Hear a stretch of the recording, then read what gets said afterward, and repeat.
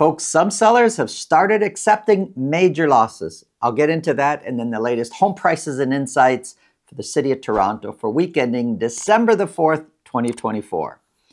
You know, when I do these talks, sometimes I speak about very, very specific, exact details. Other times I talk about in more general terms. Today I'm talking about some specific, but moreover in general terms. Typically, this time of the year, sellers that are on the market and they're not getting their price have choices to make. They could, and I'm generalizing, making this really simple, they could either lower their price or accept a lower price or take it off the market and wait for next year sometime. For example, the spring, where generally speaking, we see an uptick in activity, we see an uptick in prices, and this is the choice a lot of sellers make. In the past, when we came to this time of the year, many sellers, if they chose to accept a little bit less, like they've tried to sell through the course of the year, they tried to sell during the spring and summer, they didn't get their price. But then they had the fall, right? And they went on the market in the fall because we expect an uptick in the fall, and they went on the market and they didn't get their price. Now, we're at the tail end of the fall, headed into the winter season. In the past, they took a little bit less because it was kind of that time of the year. They didn't have all the offers, they weren't getting their number, and they decided they didn't want to wait for the spring. Because it is a bit of a gamble. There's no guarantee that your specific house will fetch you more money in the spring. And they didn't want to wait, or they can't wait, so they took a little bit less. But in the past, they just made less of a profit on that. Today, it's a little bit different. The psychology is still the same. There's lots of sellers that are on the market now that have tried to sell through the course of the year. Things haven't worked out for whatever reason. And here we are at the tail end of the fall season. Weather's getting colder. We're seeing some snow now. Where the downturn has begun towards the holiday season. And if you're having few showings right now, the seller's thinking, wow, like showings are way down. Am I going to get any between now and the end of the year? And so there's sellers that are accepting a lower number. The difference between today and in the past years is that today, when you accept that lower number, you're accepting a loss, actually. We're seeing it. We're monitoring a lot of the sales that are going on. We're monitoring when we're looking for our own buyer clients, and we're monitoring because that's what we do here. And we're seeing more sellers at this time of the year accepting major losses. Now, they've tried through the summer, spring, fall, and now they have a choice to make, and many of them can't wait. And again, there's no guarantee if you wait, you're going to do better in the new year. So we're seeing more and more sellers at this time of the year just accepting the loss. They're taking that lower number that they refuse to take at other times of the year. They're just taking a lower number because they're looking at their options, they're feeling the pressure, and we're monitoring. We could see what they bought, what they've sold at. We could see what they bought if they did some renovations and then what they've sold at. There's more losses right now than any other time of the year. Now, if I look at the years and I look at which homes were purchased and when, it's the homes that have been purchased in the last between 0 and 3 years from now, or 3 years back. I say 0 because there were some homes that were closed on this year and are back on the market. They're taking a big loss. There were others purchased last year and the year before. If you bought within the last 0 to 2 or 3 years, there's a big chance you will be taking a loss if you're selling right now. Ones that purchase, say, 4 years and older, most of them are okay. They still may be selling less than what, at a lesser price than what they were hoping to get, but they're not necessarily accepting a loss. This is the climate of real estate right now. Some sellers are choosing and just saying, okay, I've tried, I can't, and they're just accepting their big loss that many times will go into the several hundreds of thousands. If you think this video can help somebody you know, please pass it along. If you get value from what we're talking about, subscribe. If you want to speak with me about your real estate situation, selling, buying, it's really simple. There's a link to my calendar here, another one below this video in the description. Click on that, book a time that's convenient for you, and we'll talk about whatever's on your mind. Now, let's get into the numbers.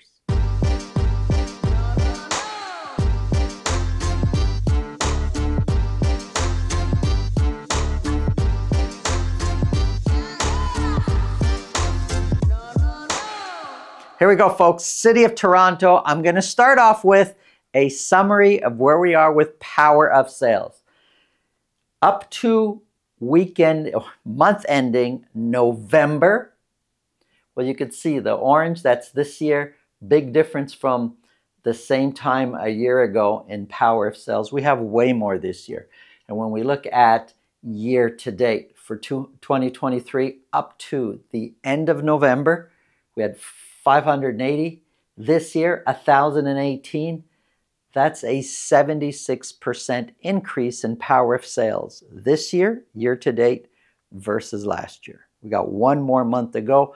I don't expect that number to change dramatically. It's going to be around 76% more power of sales this year versus last year. Here's also a chart looking at, normally on my show, shortly after this, we're going to get into the weekly breakdown, but this is a monthly breakdown. The last full month we had was November, so November 2024, and I've highlighted in black the November numbers. And I'm going all the way back to November 2020. And when you look at some of these, let's just first of all look at sales. 681 detached properties were sold. This is just for the City of Toronto for month ending November 2024. 681 is more than what we sold this time last year, for last November.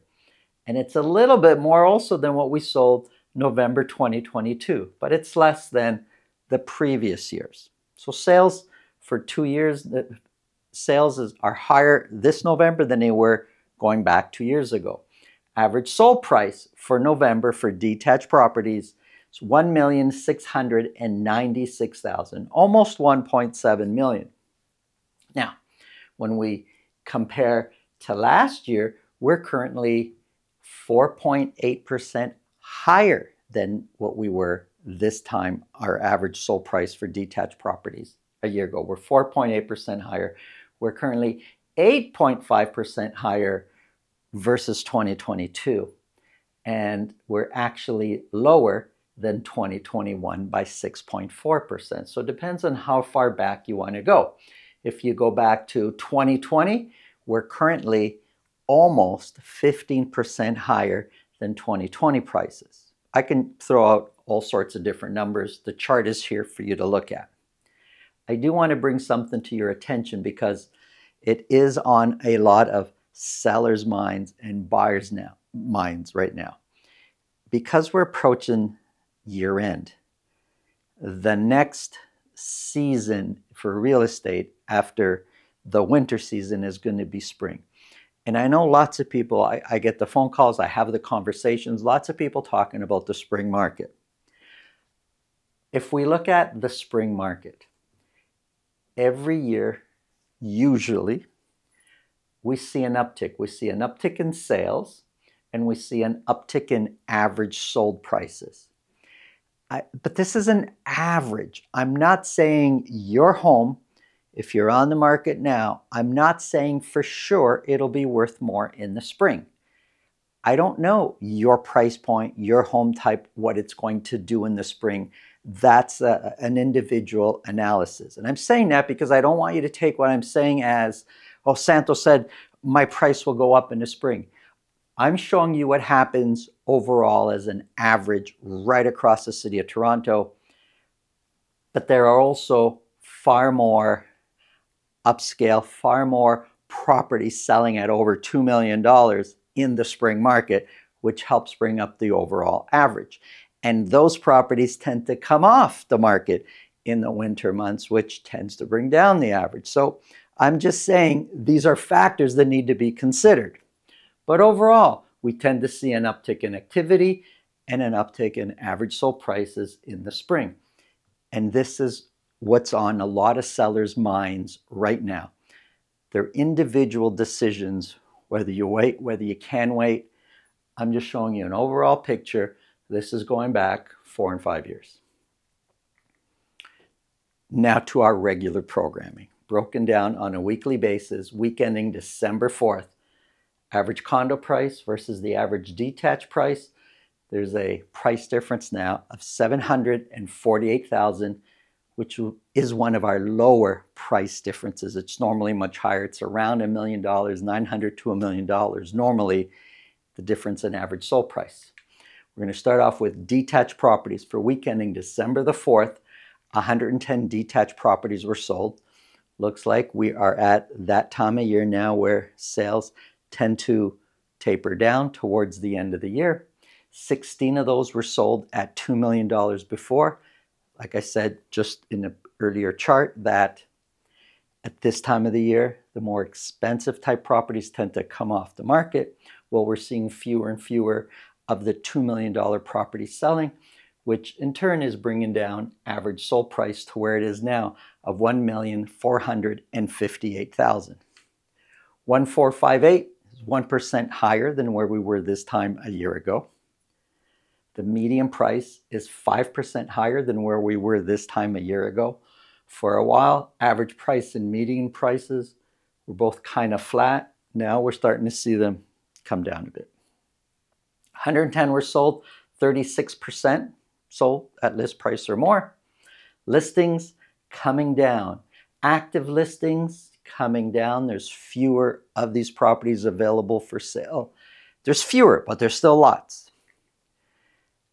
Months of inventory sitting at 3.6. Depending on how you read this, you're going to come up with different conclusions. We can say, well, if we look at the last 8 weeks or so, well, 3.6 is kind of in the range of, say, between the 3 and 3.7. So months of inventory hasn't really changed. You'd be correct in looking at it that way.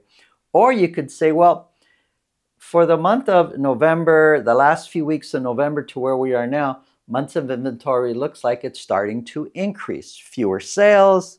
Yes, there's fewer active listings, but overall looks like months of inventory is increasing. You may also be right. We're not sure which way this is going yet, but these are kind of the trends that we're seeing. If next week we drop down to say 3.3 or 3.4 months of inventory, then it's all kind of the same, kind of flat. If next week it goes up to 3.7, 3.8, you start leaning more towards, hey, months of inventory starting to increase. That's the whole city. If we break the city of Toronto down into 9 different sections, well, Scarborough, just to pinpoint a few areas, Scarborough had 28 sales. Half of those properties sold at list price or more. Scarborough is far more competitive than most parts of the city of Toronto. East York, Riverdale, 44% sold at list price or more, close to half. 1.7 is the months of inventory. Etobicoke, 26 sales, 2.2 is the months of inventory. So some of these areas we're seeing a bit more of towards the seller's market or right at the bottom end of a balanced market. Then you have York Mills, Rosedale, 20% sold at list price or more, but based on only 5 sale, they've got 16.8 months of inventory. Now that's a bit of an abnormal week, but 16.8 months of inventory. Rexdale, Downsview, it's a low price point of just under 1.1 million. 14%, only 14% sold at list price or more, 5.8 months of inventory. Hyde Park, only 2 sales. It's kind of hard to get a true months of inventory. Only 2 sold, but 8.3 months of inventory. Here's semi-detached properties. 53 sold. Now, if you recall last week's video, I was saying, hey, looks like sales are coming down. We're headed towards the end of the year. And now we have this week where sales jumped up to 53 sold. You see, it's not an exact science, folks. It's moving parts, moving everything. It's like gears. You never know what's happening from what direction. But 53 sold. 11 of those semis sold at $1.5 million or more. Average sold price shot way up to $1,337,000. 1,337 is 7% higher than where we were this time last year. The median price of $1.2 million for semi-detached is also 7% higher than where we were this time a year ago. Months of inventory was trending up. It just dropped now because of those 53 sales to 1.6 months of inventory. Townhouse, these are freehold townhouses, 15 sold. One of those was at $1.5 million or more. Average sold price is $1,142,000. 1,142 is 20% lower year over year. The median price is 12% lower. Months of inventory sitting at 2.4 months of inventory. Quick summary here for months of inventory. Look, my experience of being in the field with buyers and sellers and dealing with the freehold market, in most cases, even though we got semis down to 1.6 and towns below the 3 mark, in most cases, it's going to feel more of a balanced type market. But then you get quite a few of them now of well-priced homes. Sellers seem to have understood where their price point needs to be. Well-priced, great condition, great location. There's a competition for these homes. We're seeing it over and over and over again. So it's not totally buyer's market as I hear people, throwing that out there. It is more of a balanced market across the board, generally speaking. Thanks for watching. Have an awesome day.